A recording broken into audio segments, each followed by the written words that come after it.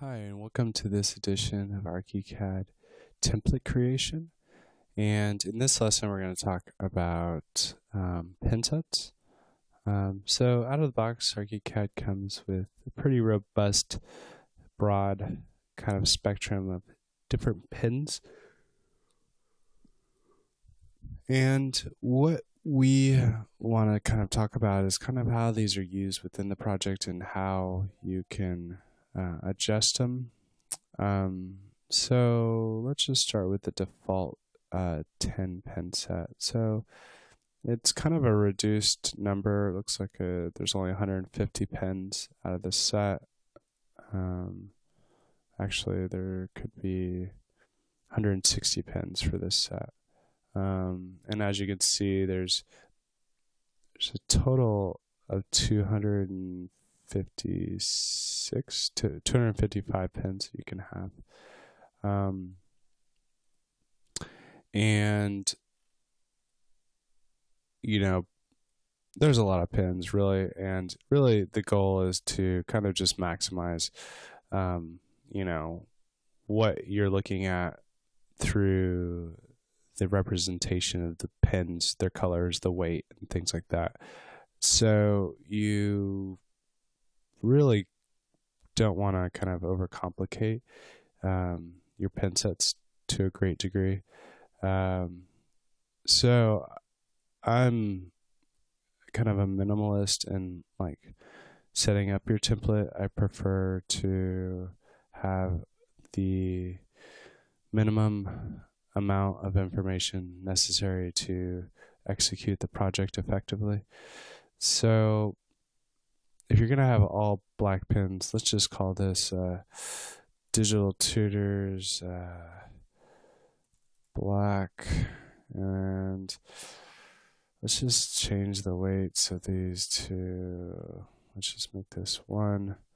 Let's make this, since we have 8 here,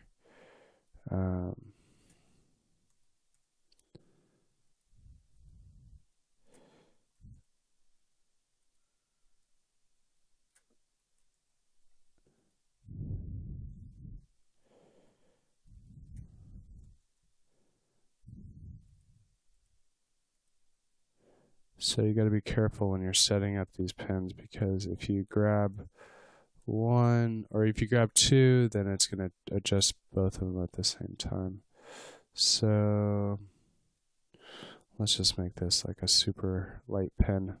So now we have adjusted it, so we have 1, 7, 0.5, 0.25, 0.015. And again, these can be whatever you want. So this description is also very helpful, so you can name it whatever you want. You can name this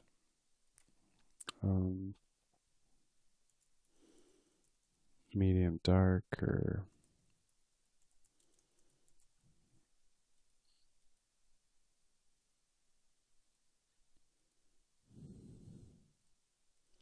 we'll call this medium.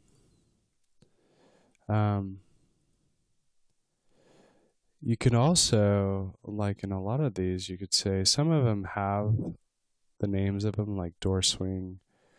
Some of them, let's see, I saw one like that, light door swing, medium door swing. So this is also very helpful, especially if you're creating your own template. You could say, you can make all these representative of what they are, so that, if you have a remote team or people that you're not necessarily needing to interact with on a daily basis, but they are working on your projects with your template, and you wanted to convey some setup information within your template, you can do it here. So you could say, like here, door swing. You could say this is like furniture. And then when you're going to, let's just set up an element real quick. let's just set up that door. So within the door, you'll have the option to adjust the line weights, and that's the door swing there. So within the floor plan settings, you can adjust the line weight of the swing. You can also adjust it in this custom settings area. But in any event, you'll be able to see the name of the pin that's associated with that the pin that we set up previously. So that'll allow you to be able to easily adjust the settings of different elements using a naming convention that you're accustomed to, and that other people who are on your team will be able to adjust these different settings based on the pin set. So that's the critical element, is just being able to set up your pin sets so they represent the various different nuances of your elements, and that will give you a better control over your elements and the pins, and allow people who are not necessarily familiar with your project to be able to adjust those settings.